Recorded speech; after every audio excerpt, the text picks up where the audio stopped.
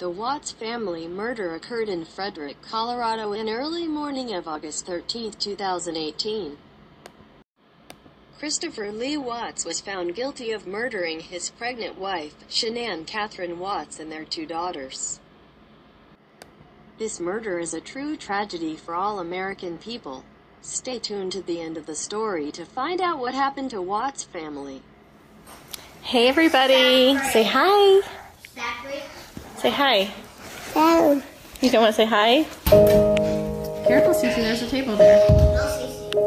Daddy. She is a hot mess. You have to take a leap of faith in yourself. No matter what it is in life, like, take that leap of faith and know that you can do whatever you want to do. I was in a really, really, really bad place, and I got a friend request from Chris on Facebook, and I was like, oh, what the heck, I'm never gonna meet him.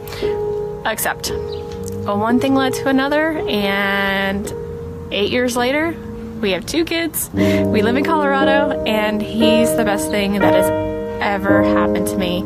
And because of my health challenges, because I got so sick, I let him in, and he only knew me at that time. He knew me at my worst, and he accepted me.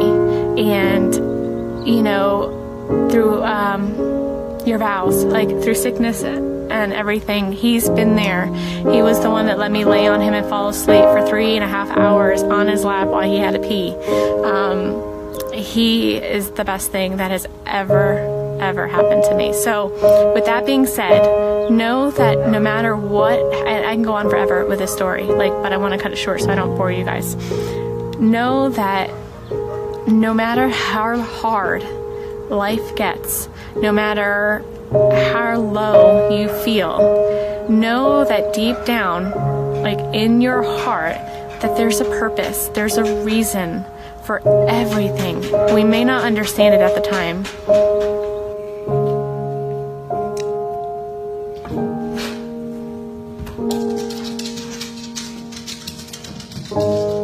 We did it again. I like that shirt. Really? Really? That's awesome.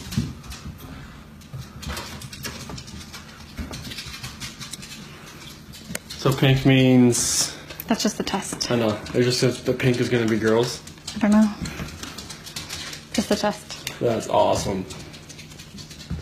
My name's Nicole, and I'm calling because I'm concerned about a friend of mine. She's not answering the door. She's not responding to text messages, phone calls, and there's no movement in the house whatsoever.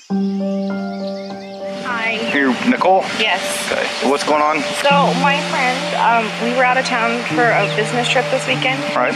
And I dropped her off at 2 o'clock this morning. She's 15 weeks pregnant. She wasn't feeling well. And she had a doctor's appointment this morning at 9, and I told her to let me know if she needed me to take her. She's got 2 little girls. And she was very distraught over the weekend, wasn't eating normally or drinking, and we kept trying to force it on her because she's pregnant. Her husband and her supposedly are separating, but she didn't know this. She thought they were just having issues. He disclosed that to me today. Because I called him and I was like, have you talked or heard from Shanann since she left for work this morning? Because I can't get a hold of her. I've called, I've texted. Her car's in the garage. Her shoes she wears every single day are right in the front door. She only has 1 vehicle?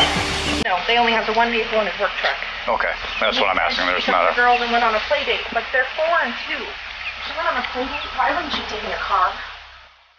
They're both in car seats.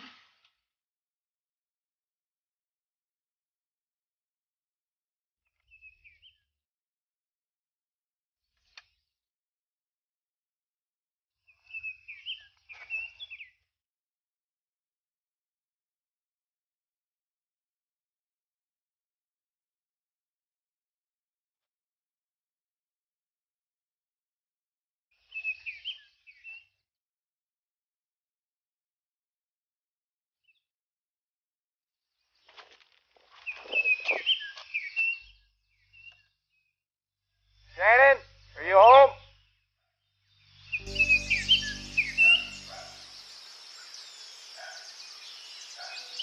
Police department, if anyone's inside, make yourself known.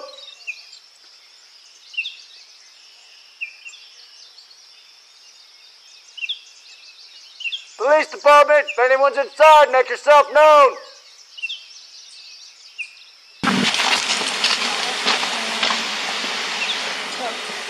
Is there a key code, Sandy, to open the garage from the outside? What is it? His mom's gonna get it. Okay. Hey, Chris, Officer Coonrod, Frederick Police Department. Pretty good. So, do you have any idea where your wife is? Yeah, I mean, I don't see anything out of place. I'm not hearing kids. I'm not hearing anything. Yeah, and all of her stuff is here, and I set off the alarm by trying to open the garage forcefully, and that didn't work. So, and their alarm's one of the ones where it goes off and it feels like it's making your ears bleed. Mm-hmm. So if she was in there, She should have heard it. yeah, she would have while she was sleeping, because they have little things on the wall on every room to go off. The neighbor has a camera system. Mm-hmm.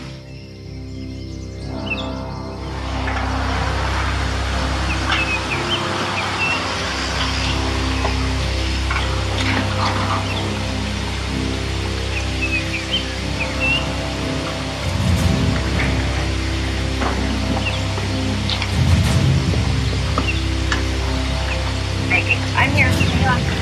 Yeah, get me on the phone. Okay, get Matt.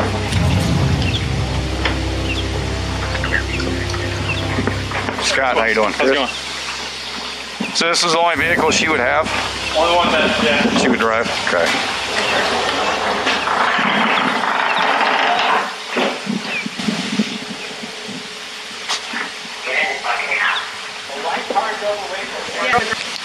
We're checking the house for consent. Down your phone. Oh. Well, any friends that you know she would be hanging out with? I mean, I know, I guess her Amanda. her parents are out of state. Across country, North Carolina. Oh. Yeah, so that's not happening. She can play it. Cool. All the girls' blankies are gone. Their blankies they sleep with, they don't leave anywhere without them. Okay. Nothing else appears to be missing though, just No. stuff you'd take for a quick trip. You have full ring.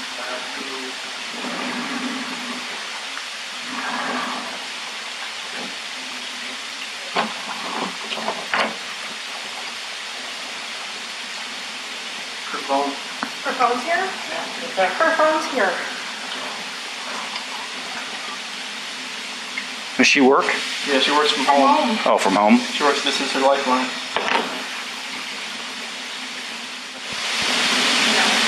You guys having any kind of issues, marital issues, or We're going through separation. you are?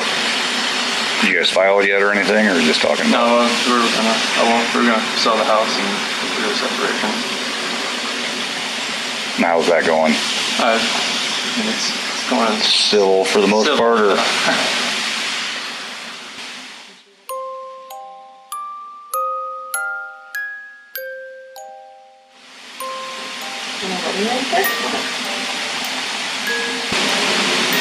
There was no note or anything by the wedding ring? No. It didn't look like she went through and packed up No, I mean, a bag or anything. This and all that in the bottom, so it'd be kind of hard to tell if she took a little bit, or I mean, it'd be easy to tell if she took a lot, but it's hard to tell if she took a little bit or not. Okay. Did she tell you anything about leaving, moving out? Not moving out. I mean, last time I talked to her was this morning. She said she's gonna take the kids to a friend's house, and then she asked where she was gonna be. And then I've texted her today and never heard anything. But cars here. Right. Are here. Unless somebody came and picked her up. But the people that I know, nobody's heard from her, nobody's seen her. Right. Definitely an odd one. I don't know what I should do right now. Should I drive around like the normal route that she would be? Where does she normally go to? I mean, just like drive where like she would normally take the kids to school. People that I know that live down, people that live, Kristen lives down that way. I mean, that's the only routes I know she would really take. She go to their house frequently, or? And not much, but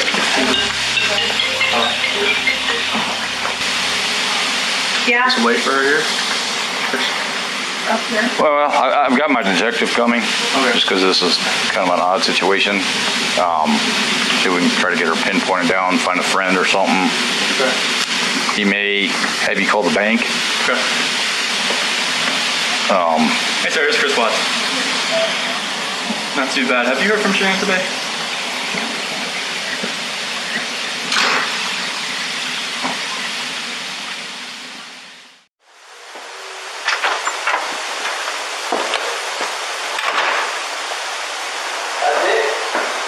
Nothing on there. What's that? Nothing on there. You just have to My camera. the truck up to the drive. Lay down. Loaded my stuff up in my coolers, my water jugs, my book bag, my computers, some of the tools that I had from the toolbox. I knew I was going to have to do some pumping into rubbers today. That's why I was out so far. Is this on continually Yep. recording? Yep. Well, It's not, is it any motion or is it? event. Okay, so it's motion. Any motion event that happens, I get cars driving from this street, and this is him at 517.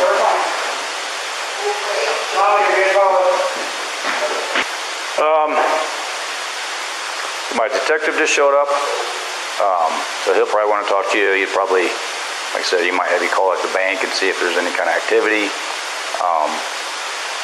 Because if there was any sort of action out I know there, his camera's I would have got it. Like Right. we had issues the other week when people were stealing stuff out of like garages and stuff like that, and I had parked my truck I had here. to park right here. Yeah. So someone, See if I could anything see where someone tried to jimmy with a flathead screwdriver over there, and it was just like. But if any action would have happened, any cars or anything left your house, I would If it would have have been like right in that area, it should have picked. I mean, Oh, it'll pick up anything coming down the street this way. you know where that tree there too? Oh, yeah. Okay. All right, I appreciate your time. Yeah, no problem. Thanks. Hopefully something comes up here.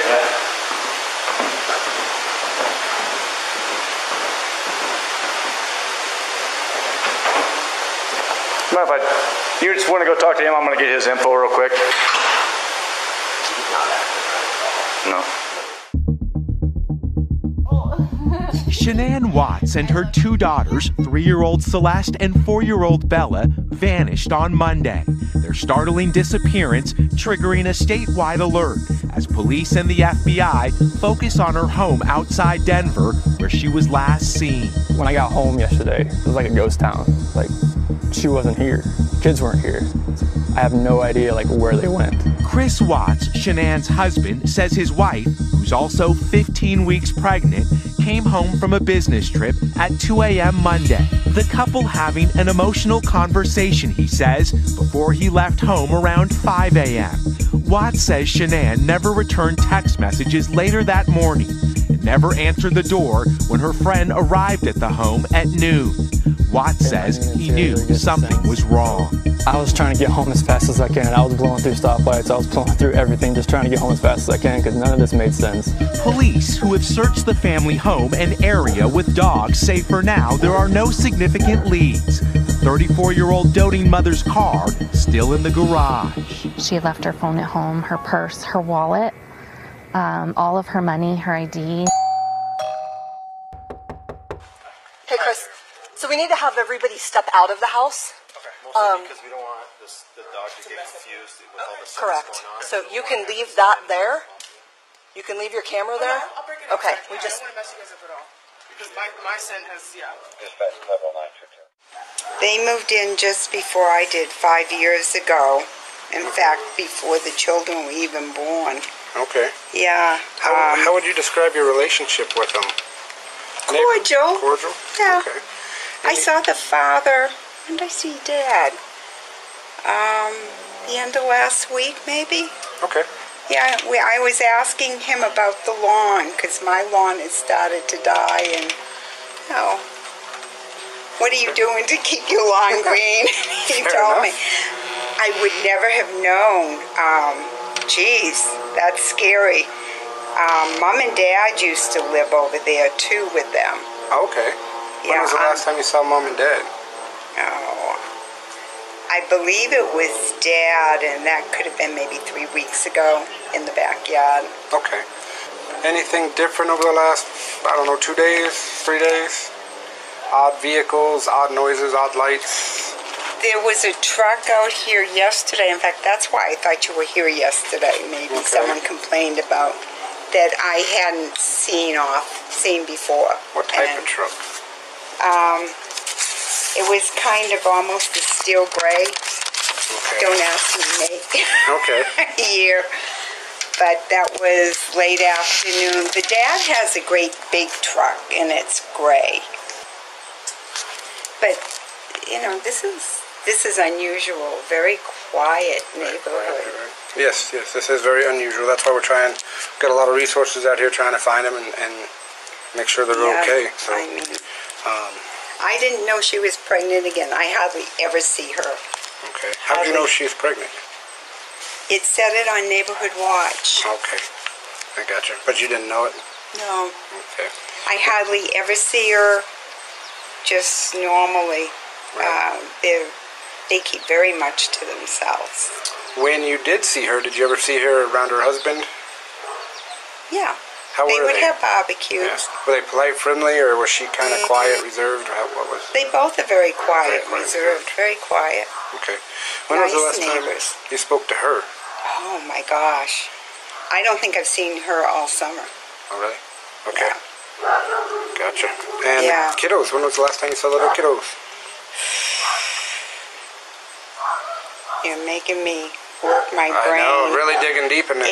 It could be 4 to 6 weeks since they've been out. They have all their little toys, but they don't go outside in the heat of the day. Gotcha. At least that's kind of what I notice, and they don't go outside unless an adult is there. Wonderful. I'm glad. I mean, yeah. They're too little to be out by themselves. Yeah, they are. What are they? 3 and 5, I think. Or 2 and 4, something like that. 3 and 4. 3 and 4. According to my pamphlet. Yeah. So. They're cute little things. Anything that I haven't asked that you think I should know, or is just odd, or something you thought was weird? I wouldn't think anything is weird from over there because normally you hardly ever see anyone go in, come out. Now I saw his truck leave yesterday. Maybe it was this morning. I was leaving for the gym. His truck had the lights on, which is unusual for that morning. 5:15 in the morning. Only fools like me are up. So you don't usually see him leave at that time of day? That was that the gray truck, or what truck was that? That was his regular truck.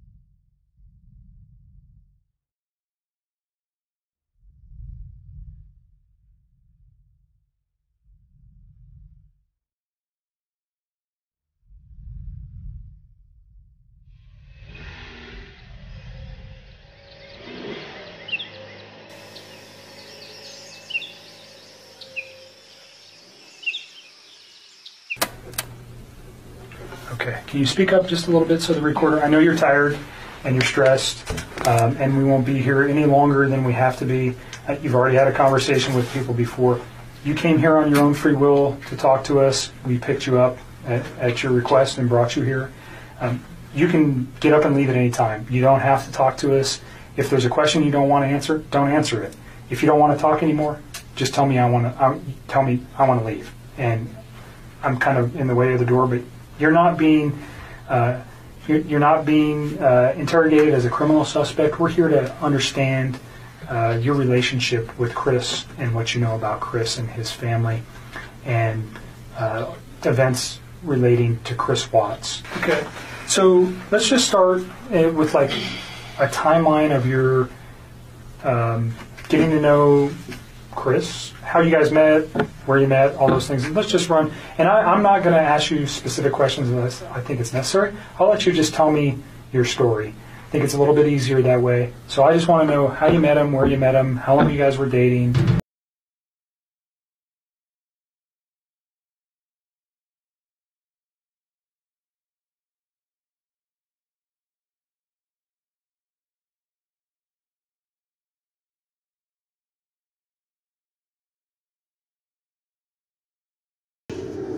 I use this to measure the rate of blood flow through your body during the test. It was actually found it's much more, we get a much better reading if we put it on your calf instead of your arm, so are you okay?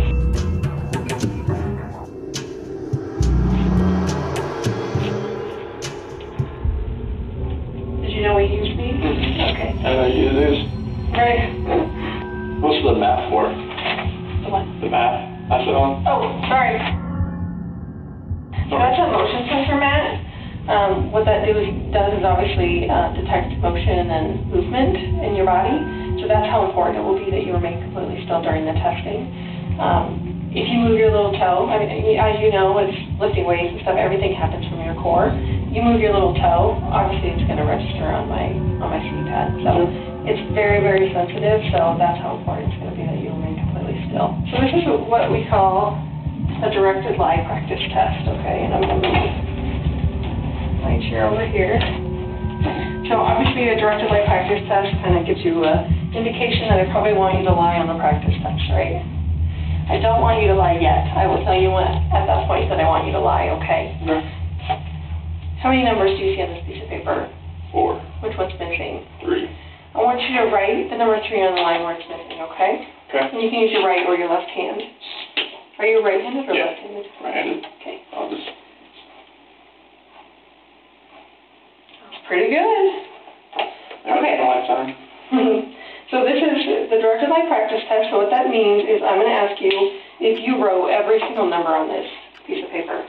Okay? Okay. I want you to be truthful to all the numbers, but I want you to lie when I ask you if you wrote the number 3. Because you really did write the number 3, but I want you to say no, that you did not. I want you to lie to me, okay? Okay, so during the testing, I'm going to leave this right here. You need to look in the area of this clipboard. You can't look side to side, up, down, wherever Chris wants to look. You don't have to fixate on the number 3, but you're going to be looking basically in this general area right here, okay?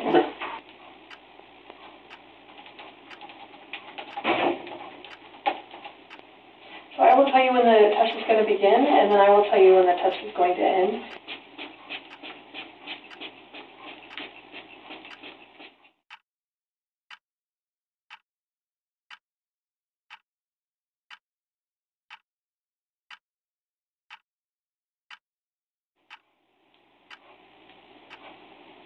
The test is about to begin. Please remain still.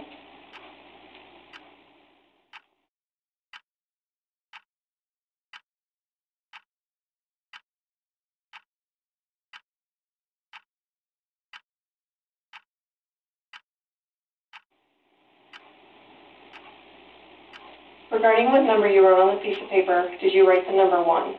No.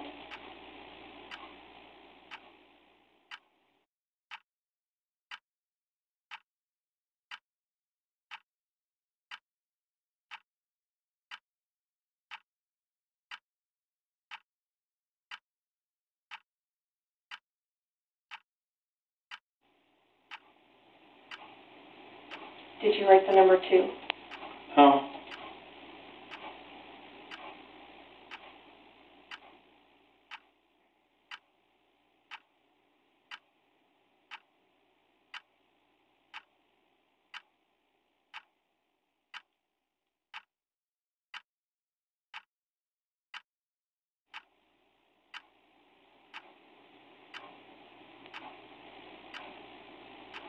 Did you write the number 3? No.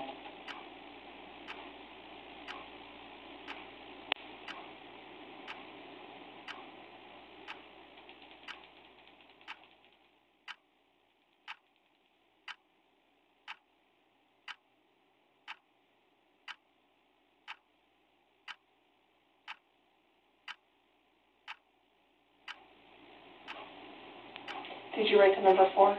No.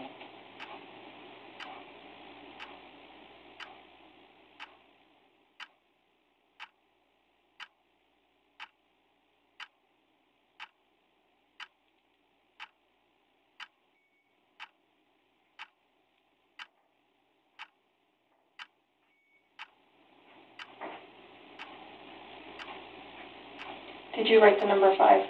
No.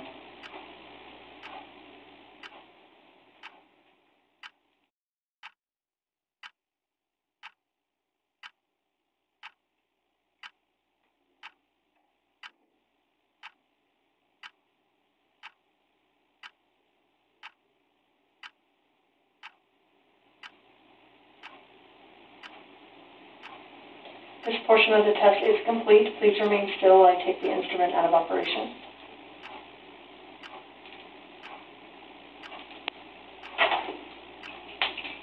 Okay, you can relax.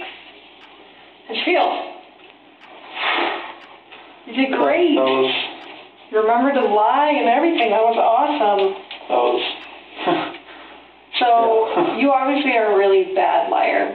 Have people told you that before? Like, the second you tell a lie, like, they can tell, like, on your face that, because the second you lied to the number 3, like, I don't know if you heard me clicking, but I had to, like, turn down the sensitivity because you were starting to go off the page. So, that is what I need to see as a polygrapher, because that tells me that you know it's wrong to tell a lie, and you're actually having a significant reaction when you lie. So, that is awesome. So, thank you for being a horrible liar.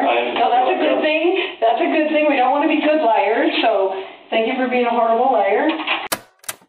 He didn't have a wedding ring on his finger. And every time I talked to him, he didn't tell me that he was in a relationship. He didn't even mention his kids right away either. And then one day he told me that he had 2 kids. I was like, that's pretty cool. And started telling me about his kids. That sounded like a sarcastic comment. No, I thought it was kind of cute. I was like, oh, he's a dad. It was like right around Father's Day, too. Because we don't have it on tape, we discussed prior to turning the tape on Tuesday, which would have been the 14th of August, you had read some newspaper articles on the 13th and the 14th that regarded this case. You had also had a conversation with Chris at some point during the day on Monday. And on Tuesday, because of what you found, specifically what you said was, and don't let me put words in your mouth, but you found out that his wife was pregnant. And yes. And you did not know that prior. No. And you found that out via the newspaper articles, and that caused you concern. Well, I just realized that he was lying to me, and I was like, well, if you can lie to me about this, what else are you lying to me about? And it made me realize that maybe his wife was in danger at that point, and it was day 2, too, and she still wasn't home. Tonight we have someone who claims to be from Chris Watts' past. Chris Watts' recent past. Now, we are not going to show you this person because he wants to continue his life without consequences for speaking out in this case, but we are going to let him tell his part of how he connects to this story. This is a story that we have to be honest with you, we can't independently verify, but it is a story that could be extremely telling as we try to figure out what happened in the Watts family. This is a man who claims to be Chris Watts' former lover, and he joins me now live. Sir, can you hear me okay? I can. Some of the stuff you're talking about is pretty hard to believe. And we're getting to the point where we're wondering if you're wasting our time.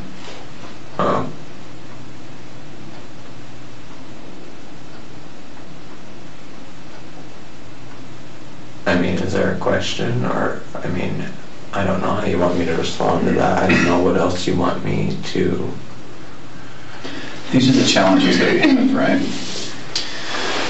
You told us that you watched the video over and over, okay? So we know that you're aware of everything that's out there, and all you've talked about are things that anyone else knows. You haven't brought forth any information. You're having sex with a guy in his car and you don't know anything about him other than what the public knows about him, okay? You took $60 from him. You're a self-admitted booty call. And so now we're wondering if you're a hooker who maybe blew a guy who was a murderer and maybe feels guilty about it, or maybe feels like you're going to get in trouble about it. I don't know what's going on with you, but I don't know why you're here tonight. No, I'm not a hooker. So you already said, but you removed text messages? I deleted all of his stuff because he lied to me. I mean, that's what it was. It was the hurt that made me delete it. And then it was the lie that made me start questioning everything else he'd been telling me for the last few days. And that's when you decided to come forward? Yes. Okay. So just for context, yes. When people delete stuff off phones, usually we go, hold on a second. No. It wasn't malicious at all. It wasn't malicious at all. He lied to me. It just hurt. Like, I had never felt like he'd ever lied to me before. And it was a big lie. I mean, telling somebody that you're in the midst of a divorce and then you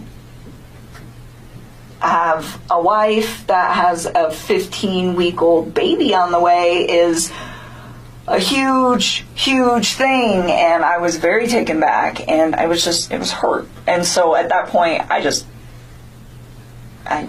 deleted it. I had a few more quick things to say to him, and then I just got rid of him. That's literally what I did. I just cut him out of my life. It would have honestly been like a bad breakup kind of thing. Like, if none of this other stuff would have happened, that's what it would have been. That would have been the end of it. The information was not destroyed because there was anything in there that would be harmful to you or potentially to Chris at this point, but harmful to you in particular. That's not what you did. No. You did it out of, excuse my language, this guy's an asshole, so I'm getting rid of him, and I'm getting this stuff off my phone. That was like me kicking him out of my life. Okay. And then, like I said, and then realizing that he lied, that was when I was like, okay, maybe his family is in danger, and they're not coming back, and they're not staying with a friend. Okay, can you let me know when you're ready to begin? During this part of the test, I want you to focus on the back of the chair, okay? Not looking up, down, side to side, anything like that. I want you to Was I doing that? No, you did great. But obviously the clipboard is gone now, so your area of focus is going to be like in this area, okay? Okay. All right, you ready? Do it. Okay, stay still. The test is about to begin. Please remain still.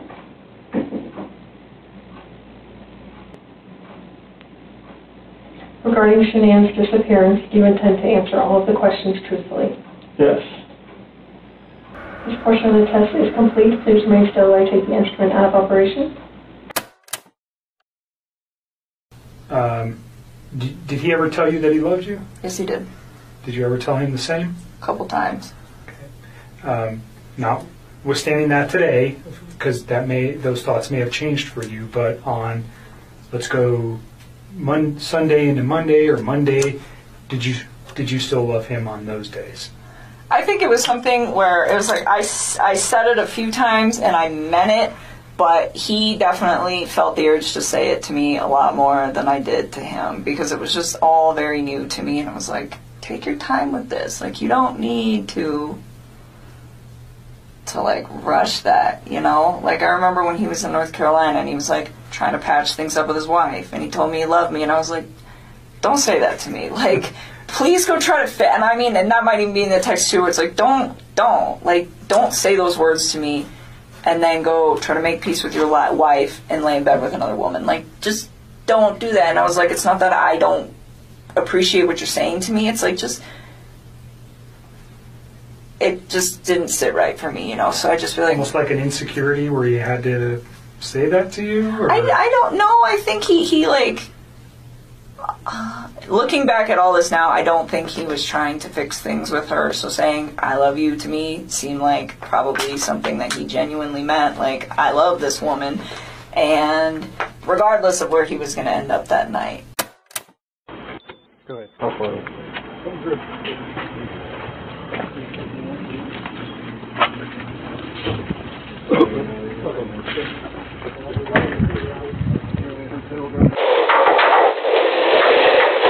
So, it is completely clear that you were not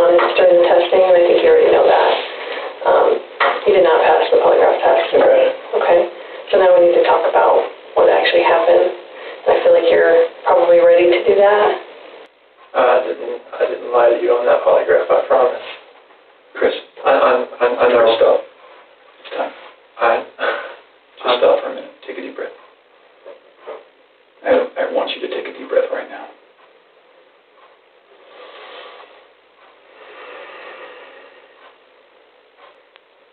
We're not here to play games. We're not here to do any of that with you. We just want to know what happened. So can you start from the beginning and tell us what happened? Everything that I've told you, I did not lie on this polygraph. I don't know how much I could tell you right now. Like, I did not. It's not even an option right now because you did not pass the polygraph. So I know you were being deceptive. So that's not even an issue right now. The issue right now is what happened to Shanann, Bella, and Celeste. This is where the rubber meets the road, Chris. Like, don't let this continue any longer, please. I'm not trying to make anything continue. Like, I want them back home, like. But you know they're not coming back home. We're confused as to why you're not taking care of your beautiful children. I'm not taking care of them right now. Right now. Where are they? I don't know where they're at. I don't know where they're at. Chris, right now your dad's outside. He flew across the country to help you. Okay. We know that something happened to all three of them. But I want to know, did something happen to these baby girls first that you had to take into your own hands and deal with? You had to clean it up for Shanann. And you either cleaned up after Shanann or you made the mistake. And I mean, I want to believe that maybe Shanann did it and you felt compelled to fix this so Shanann didn't look bad. That's what I want to believe. But I don't know, you're not telling me that, so it makes me think the worst. Like, did you do that to all three of them? I did not do anything to these kids. Not do anything. What did Shanann do to them? Tell us, Chris. Chicks are crazy. Can I talk to my dad or something? Absolutely. Do you want to bring him in here? No, I just can't talk to my dad. Like, he flew across the country. Hey, Chris. I can't. How about this? If we brought your dad in here, would you please tell him what happened? Can I just go talk to him? I've been in here for like 5 or 6 hours and I'm like... Absolutely. Before we get him. Can I go out there and talk to him? Well, I don't know that you want to do it out there because there's a lot of people going through the halls. Should we bring him in here? We'll step out. Well, how about this? If we bring in your dad, will you promise me that you'll talk to him? I'll talk to him. Those are things you need to know.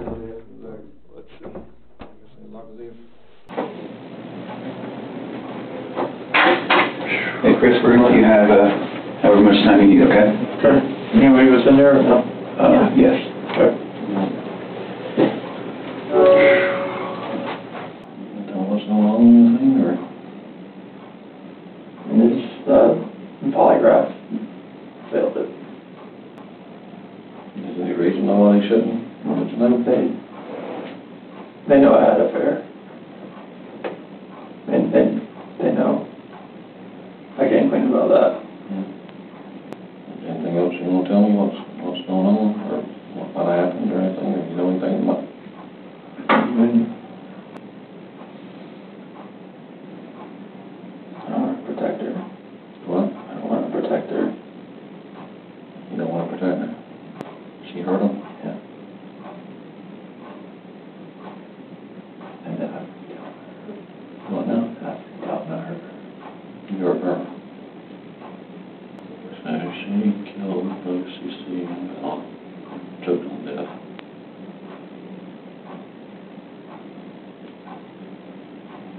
You lost it and choke her or not just this is rage. So what did you do? All the bodies off or something?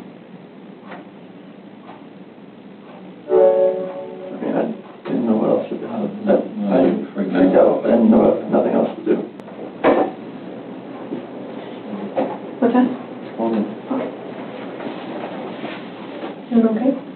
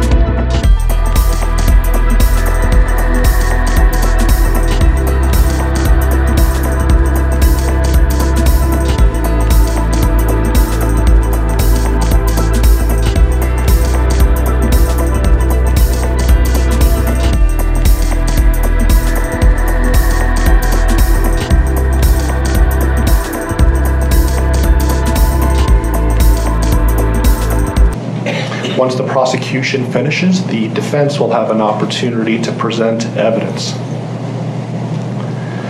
Then, if there are any victims under the Victims' Rights Act, including Cindy and Ronnie Watts, that have not been called by the prosecution or the defense, or any other defined victims under the Victims' Rights Act, they will have an opportunity to make a statement to the court as it relates to their rights under the Victims' Rights Act.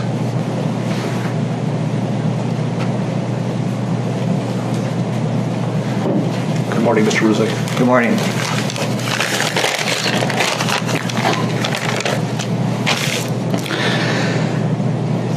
What I'd like to say to the courts that Shanann, Bella, and Nico are loving, caring people. They love life. They love being around people who love them. They always had good times. This is the first time they went to the beach this year, and they loved it. But God only knows what happened that night. Life will never be the same without Shanann, Bella, and Celeste and Nico. Had all their lives to live. They were taken by a heartless one. This is the heartless one, the evil monster, who dare you take the lives of my daughters Shanann, Bella, Celeste, and Nico. I trusted you to take care of them, not kill them. And they also trusted you. The heartless monster, and then you take them out like trash. You disgust me. They were loving and caring people. You may have taken their bodies from me, but you will never take the love they had for me. They loved us more than you will ever know, because you don't know what love is, because if you did, you would not have killed them. You monster, thought you would get away with this. I don't know how. The cameras do not lie. You carry them out like trash of the house. Yes, I seen the videotape. You buried my daughter Shanann and Nico in a shallow grave, and then you put Bella and Celeste in huge containers of crude oil. You heartless monster. You have to live with this vision every day of your life, and I hope you see that every time you close your eyes at night. Oh, I forgot. You have no heart or feelings or love. Let me tell you something. I will think of them every day of my life, and I love them every day of my life. Prison is too good for you. This is hard to say, but may God have mercy on your soul. I hope you enjoy your new life. It's nothing like the one you had out here. May the courts have no mercy on you. It's hard every day. It hurts in so many ways. I have heard people say that you're not a monster. No, you are not. You're an evil monster. Thank you.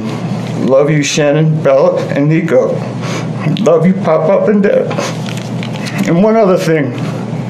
And Shanann says she is super excited for justice today. Thank you, Your Honor.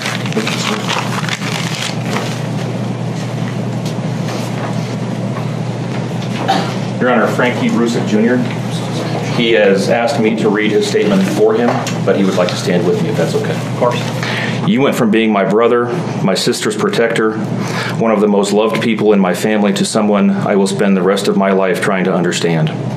What gave you the right to put your hands on a woman, let alone my best friend, my beloved sister, your daughters, and your son? Why weren't they enough for you? In the blink of an eye, you took away my whole world, the people that mattered to me the most. Everything in my life I loved, your children. They trusted you. They loved you. They looked up to you because you promised to keep them safe. Instead, you turned on your family. My blood is boiling as I write these last words because they are the last you will ever hear from me. I can't even think of the right words to describe the betrayal and the hate I feel. And to be honest, you aren't even worth the time and effort it takes to put my pen to this paper. There isn't a day that goes by that I don't cry for my family. They were my whole world. All I do is ask myself why. Why would you do this? You don't deserve to be called a man. What kind of person slaughters the people that love them the most? Did you really think you would get away with this? Did you really think that this was your best option, to throw away your family like they were garbage? They deserve better, and you know it. I hope you spend the rest of your life staring at the ceiling every night, being haunted by what you've done. None of us deserved this. Hearing my mother and father cry themselves to sleep in this hotel room causes me anguish that is beyond words. I can't describe how this feels, how badly my heart is breaking for my poor parents. We trusted you. You have taken away my family from this earth, but you can never take them from my heart. You took away my privilege of being an uncle to the most precious little girls I've ever known. I will never hear the words Uncle Frankie again, but you will never be called Dad again either. You'll never be able to put your hands on another woman, let alone my best friend, my beloved sister, and your son. I just can't comprehend how they weren't enough for you. Shanann, Bella, and Cece loved you more than anyone. You were their hero. How could you destroy the people who loved them the most? I pray that you never have a moment's peace or a good night's rest in the cage you'll spend every day of your life in.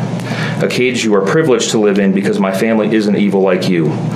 We begged the district attorney to spare your life because despite everything, we believe that no one has the right to take the life of another, even someone like you.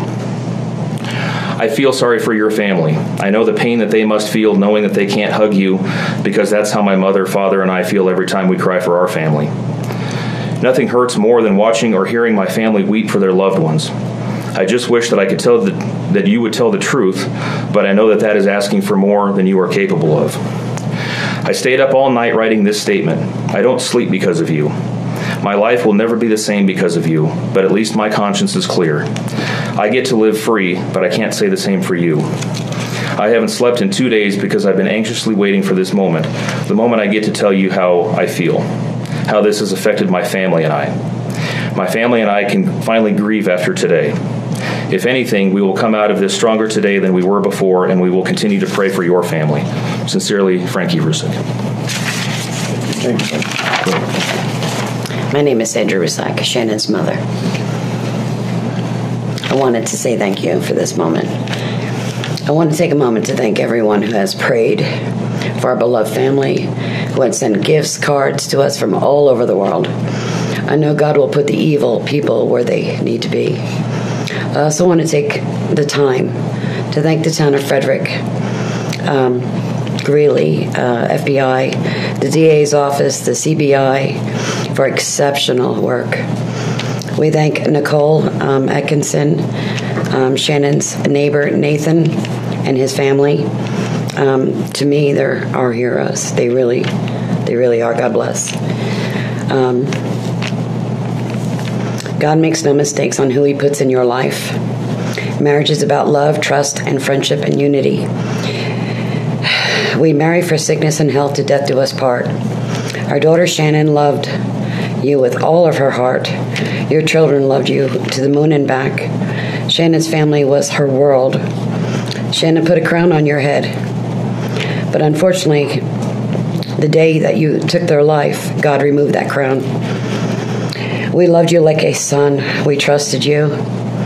Your faithful wife trusted you. Your children adored you, and they also trusted you. Your daughter Bella Marie sang a song proudly. I don't know if you got to see it, but it was Daddy, You're My Hero. I have no idea who gave you the right to take their lives.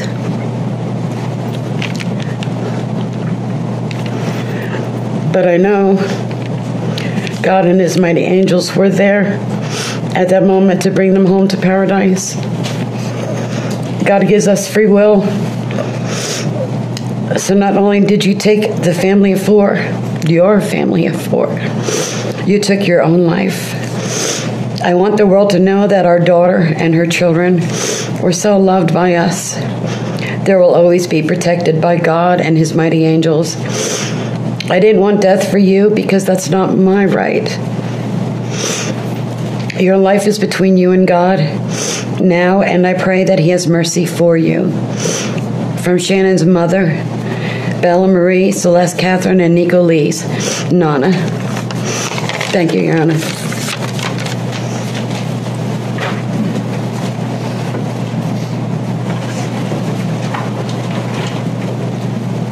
Your Honor, that's all the witnesses that I had intended on calling, and I know that the court addressed this during the procedural posture. I am aware that Mr. and Mrs. Watts would also like to address the court. I would certainly invite the court, if you want, at this point, to call upon them, or we can certainly do it after any evidence that the defense has as well.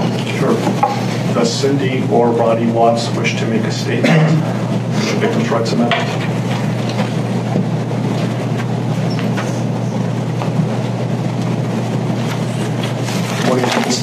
Good morning, Your Honor. And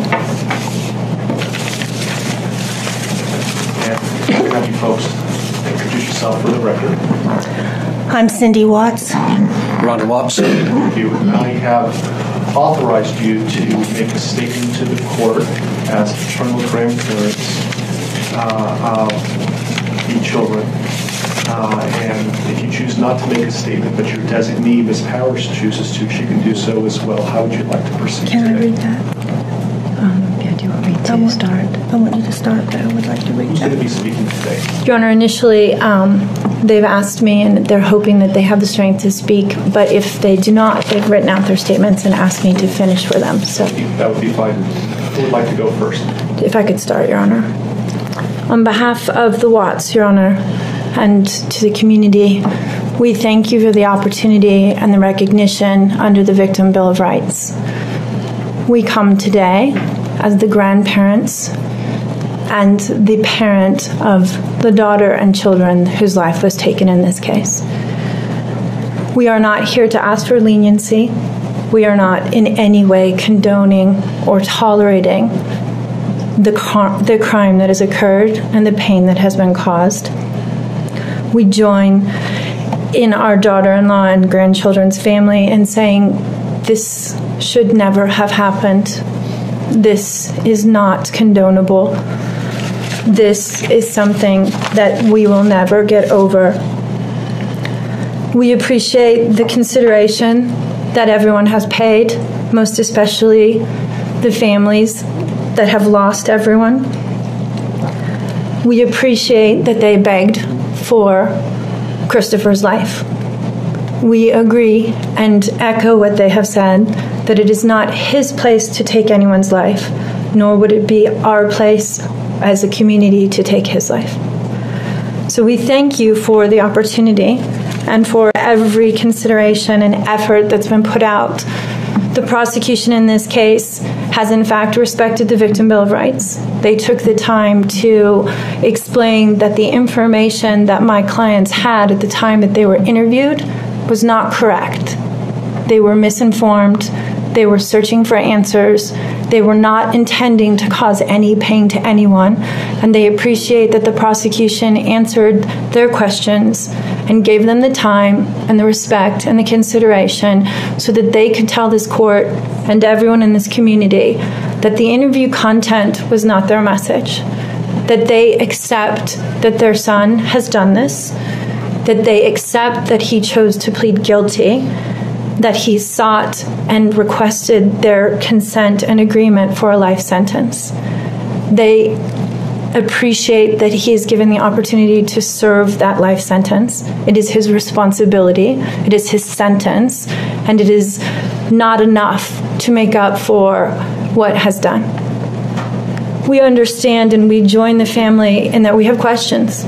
We don't know how such a thing could possibly happen, or that a man that was responsible for raising his children and protecting his wife would take the steps that he did, and that he would disregard their bodies and the love that he had for them and they had for him and everyone else, and take the gestures and put this community through the investigation and the discovery and the responsibility of bringing justice.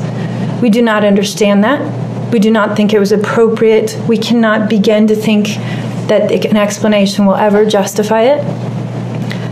My clients indicate that they understand that a full opportunity for a confession with all of the responsibility and accountability has not occurred. And they support the family and the request that that happen, if not today, at an appropriate time, in an appropriate manner, so that everyone can have peace, to understand to the best of their ability the details that they need and to have their questions answered. And by giving this opportunity of a life sentence, we hope that he embraces that moment, that had the death penalty been pursued, there would not have been an opportunity to be accountable and to give a full confession. And had the death penalty been sought, counsel would have fought for his life, the prosecutors would have been engaged in a multiple-year battle, the families would have been torn apart, this community would have had to subsidize it and endure it, and we have so much respect and gratefulness that that did not happen. We would strongly encourage Christopher Watts to give that full confession in the tone and in the timing that he thinks is appropriate with the guidance of his counsel. We feel that it would be appropriate and helpful to ease the pain and the suffering. But we also say we don't think that there's anything that he can say that will ever account for his behavior. There's nothing that can be done to cure the harm he has caused. And he has the responsibility to serve his sentence with dignity and with regard for everyone, and to spend every breath that he has left in an atonement for what he has done. Do you want to read it? Yes. State your name for the record. Cindy Watts. Thank you. My name is Cindy Watts. I am the grandmother of two beautiful granddaughters, Bella Marie, Celeste Cathryn Watts. I am also the mother of Christopher Watts, who I will be directing most of my statement to. First, I'd like to begin by recognizing the absolute horror of this crime and acknowledging the devastating loss that both the Rusek family as well as our family have faced. Our families have been irreparably broken by the needless deaths of Shanann, Bella, Cece, and Nico. This is something we will never get over. We will always mourn the loss of our family, and in that we are united in our grief. I am still struggling to understand how and why this tragedy occurred. I may never be able to understand and accept it, but I pray for peace and healing for all of us. Now to my son Christopher, I have known you since the day you were born into this world. I have watched you grow from a quiet and sweet, curious child who Bella reminded me so much of, to a young man who worked hard in sports and later mechanics to achieve your goals. You are a good friend, brother, father, and son. We have loved you from the beginning, and we still love you now. This might be hard for some to understand how I can sit here under these circumstances and tell you, although we are heartbroken, although we can't imagine what could have led us to this day, but we love you. Maybe you can't believe it either. As the Lord said in Jeremiah 3:31, I have loved you with an everlasting love. Therefore, I have continued my faithfulness to you. And you, as your mother, Chris, I have always loved you, and I still do. I hate what has happened. Your father and sister and I are struggling to understand why. But we will remain faithful as your family, just as God remains faithful because of his unconditional love for us all. We love you, and we forgive you, son.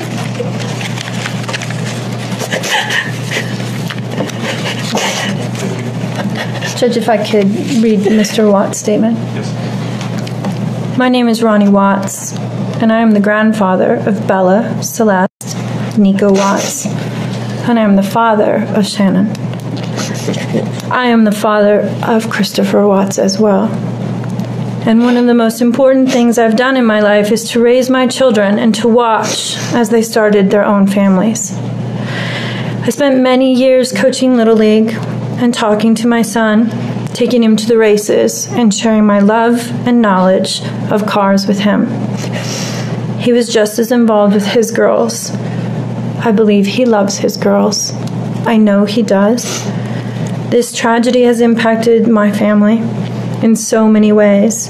Beyond losing my precious grandchildren, our beloved daughter-in-law, we are forced to question everything. We still don't have all the answers, and I hope one day, Christopher, you can help us. Chris, I want to talk to you as a father and son. You are here today accepting responsibility, but I want to tell you this now.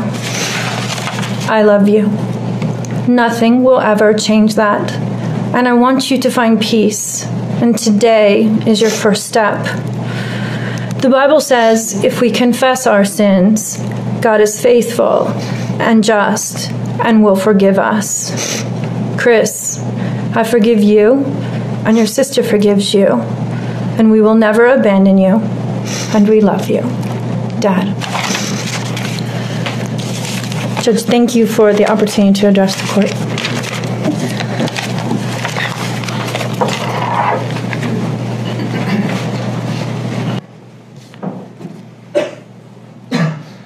Your Honor, there are no words to adequately describe the unimaginable tragedy that brings us before this court today.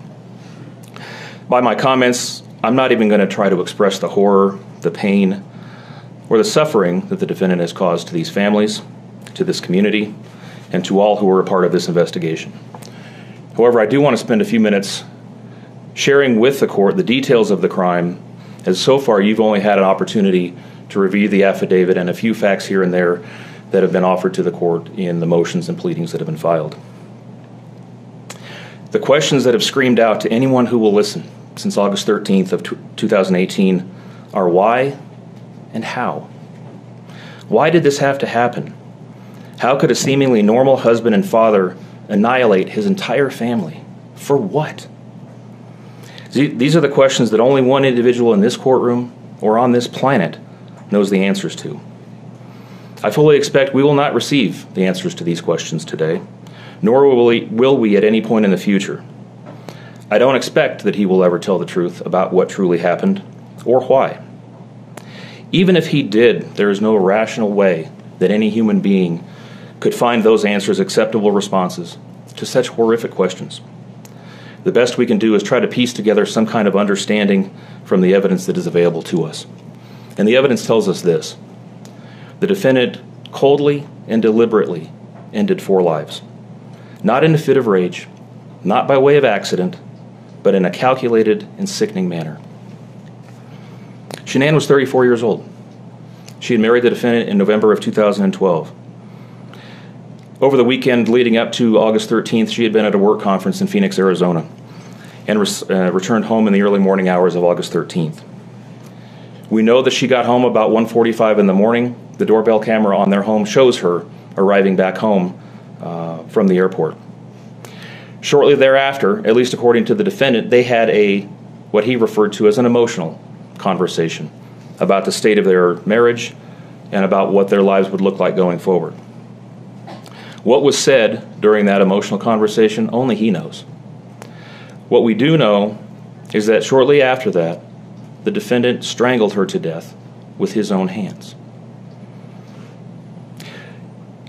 We know that he slowly took her life the morning of August 13th. We know that this was not done in an uncontrolled, vengeful manner that he tried to describe to agents from CBI and the FBI.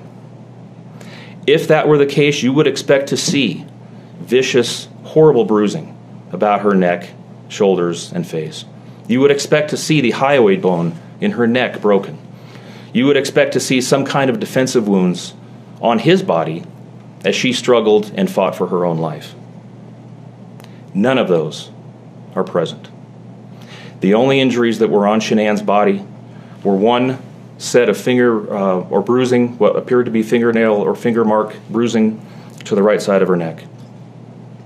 We know that our experts will tell us that it takes 2 to 4 minutes to strangle someone to death manually with their own hands. The horror that she felt as the man that she loved wrapped his hands around her throat and choked the life out of her must have been unimaginable. Even worse, what must Bella, age 4, and Celeste, age 3, must have experienced or thought as their father, the one man on this planet who was supposed to nurture and protect them, was snuffing out their lives. They both died from smothering. Let me say that again. The man seated to my right smothered his daughters. Why? Imagine the horror in Bella's mind as her father took her last breaths away. Your Honor, understand very clearly, Bella fought back for her life. The frenulum, the connective tissue between her upper lip and her gum, had a centimeter and a half laceration. She bit her tongue multiple times before she died. She fought back for her life as her father smothered her. Celeste had no such injuries. In fact, she had no external injuries at all. But according to the medical examiner, she was smothered nonetheless. The defendant then methodically and calmly loaded their bodies into his work truck, not in a hasty or disorganized way. He was seen from the neighbor's doorbell camera backing his truck into the driveway, going back and forth into the house and back out to the truck 3 different times, 1 time for each of their bodies. He then drove them away from their family home 1 final time, intent on hiding any evidence of the crimes that he had just committed. In one final sign of callousness for his wife, his daughters, and their unborn son, and their remains, he drove them to a location that he thought no one would ever find them, to one of the oil tank batteries with which he was so familiar. He knew this was safe. He had texted a coworker the night before saying, "I'll head out to that site. I'll take care of it." He had carefully ensured that he would be alone in the middle of the plains to secrete away the remains of his family in a place that he hoped they would never be found.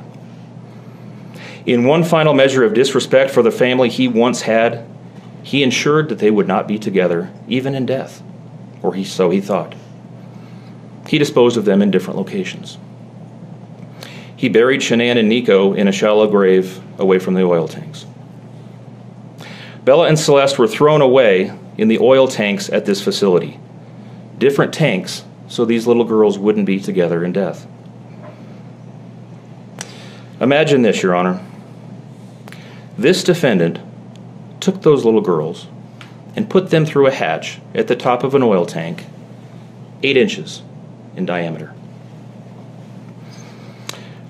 Bella had scratches on her left buttocks from being shoved through this hole.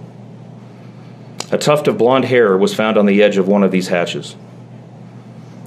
The defendant told investigators that Bella's tank seemed emptier than CC's because of the sound that the splashes made. These were his daughters. Significantly, when his coworkers arrived at the tank battery later that morning, to a person, they all described him as acting completely normally. It was a normal workday, even while his daughter sank in the oil and water not far away from him. And then his efforts at deception truly began. We've all seen the emotionless interviews that the defendant gives to the local media asking for help in locating his family. We watched as he claimed that the house was empty without them, and that he hoped that they were somewhere safe, and that he just wanted them to come home. He told investigators that they were at home sleeping when he left for work that morning, and that Shanann had told him that she was taking the girls to a friend's house for the day. What is striking about this case, Your Honor, beyond the horrors that I've already described to you, is the number of collateral victims that he created by his actions. While he stood in front of TV cameras asking for the safe return of his family, scores of law enforcement officers, neighbors, friends, and family scoured the area, fretted for their safe return. They texted him begging for any information and sending him their best wishes, all the while he hid what he had done. The list of indirect victims does not end there. Think of the firefighters and the Colorado State Patrol hazmat experts who had to don protective suits and who were called upon to pull Bella and Celeste out of those oil tanks. Or the coroner employees who had to conduct these autopsies. Or the victim assistants who frantically attempted to ease the suffering of those affected. All of this, Your Honor, for what? Why? Why did this have to happen? His motive was simple, Your Honor. He had a desire for a fresh start, to begin a relationship with a new love that overpowered all decency and feelings for his wife, his daughters, and unborn son. While Shanann texted the defendant over and over again in the days and weeks leading up to her death, attempting to save her marriage, the defendant secreted pictures of his girlfriend into his phone and texted her at all hours of the night. While Shanann sent the defendant self-help and relationship counseling books, one of which, ironically enough, was thrown in the garbage, he was searching the internet for secluded vacation spots to take his new love in researching jewelry. And while Shanann took the girls to visit family in North Carolina, the defendant went to car museums and the sand dunes with his new girlfriend. The stark contrast between the subjects of their internet and text content is absolutely stunning. Even the morning after he killed them and disposed of their bodies, he made several phone calls. One was to the school where the girls were supposed to start, telling the school that the girls would not be coming to school anymore, that they were being unenrolled, presumably to give him some more time before law enforcement notification about them going missing. He contacted a realtor to start discussing the selling of his house, and he texted with his girlfriend about their future. None of this answers the questions of why, however. If he was this happy and wanted a new start, get a divorce. You don't annihilate your family and throw them away like garbage. Why did Nico, Celeste, Bella, and Shanann have to lose their lives in order for him to get what he wanted?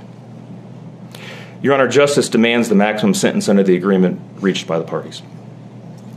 As you will recall, the agreement calls for life sentences as to Shanann, Bella, and Celeste, and all of those to run consecutively to one another.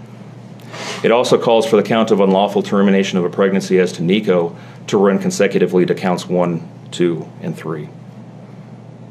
I would suggest that the extreme aggravation present in the defendant's conduct and in the efforts that I have described mandate that the sentences for counts 7, 8, and 9, the tampering with the deceased human body, each be the maximum of 12 years, and that those sentences run consecutively to one another.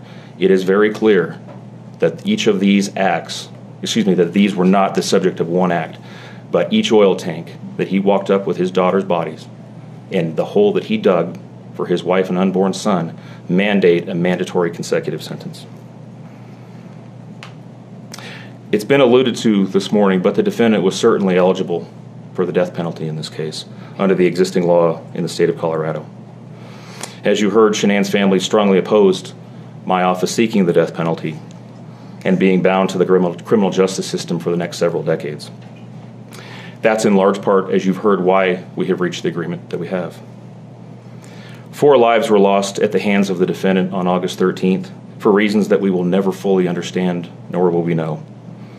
In the end, the Rusick family was much more merciful towards him than he was towards his wife, his daughters, and his unborn son. Prison for the remainder of his life is exactly where he belongs for murdering his entire family. Thank you. Are you seeking 91 days to file a request for restitution? I am, Your Honor, please. Mr. Waltz, will you be speaking on behalf of your client? Your Honor, Ms. Harrell will address the court. Good morning, Ms. Harrell. Good morning, Your Honor. Mr. Watts has asked us to share this morning that he is devastated by all of this. And although he understands that words are hollow at this point, he is sincerely sorry for all of this. Thank you. Thank you. Showing mercy on Mr. Watts is understood, and I respect that decision to request that the district attorney not seek the death penalty in this case. And so the court is going to accept this plea bargain under the circumstances. Words that come to mind when I hear the evidence in this case are a senseless crime and the viciousness of the crime. And equally aggravating in this court's determination is the despicable act of disposing of the bodies in the manner in which they were done in this case. I've been a judicial officer now for starting my 17th year, and I could objectively say that this is perhaps the most inhumane and vicious crime that I have handled out of the thousands of cases that I have seen. And nothing less than a maximum sentence would be appropriate, and anything less than the maximum sentence would depreciate the seriousness of this offense. So the court is going to sentence Mr. Watts as follows. With regard to count number 1, murder in the first degree as it relates to Shanann Watts, the court is going to sentence you, sir, to a life sentence in the Colorado Department of Corrections, followed with no possibility of parole. And that is going to run consecutively to all but counts 3 and 4. With regard to count 2, as it relates to murder in the first degree, with Bella, the court is going to sentence you to life in the Colorado Department of Corrections with no possibility of parole. With regard to count number 3, the court is going to sentence you as it relates to Celeste to life in the Colorado Department of Corrections with no possibility of parole. With regard to counts 4 and 5 relating to Bella and Celeste as a different theory of first-degree murder, the court is going to sentence you to life in the Colorado Department of Corrections, and legally those sentences must run concurrently as a different theory of first-degree murder. Recognizing the unlawful termination of pregnancy for the unborn child that has been named Nico, the court absolutely believes that the maximum sentence of 48 years would be appropriate to run consecutive to the other charges, with an additional mandatory parole period of 3 years as set forth by statute. With regard to count number 7, as it relates to tampering with a deceased body, as well as counts 8 and 9, each a class 3 felony, the court is going to impose a maximum sentence of 12 years each for those counts to run consecutively to the other counts. The court is going to order that the statutory fees be paid and court costs. The court's going to grant the prosecution 91 days to file a notice of restitution, and that will be the sentence of the court. We will shortly be in recess. I would respectfully ask the parties that you remain in your seat. There is a plan by the deputies on allowing people to exit the courtroom, so please remain seated until you are authorized to leave the courtroom based on the direction of the deputies. Deputies, I would respectfully ask that you take this defendant into custody and have him serve the rest of his life in the Department of Corrections. We are in recess.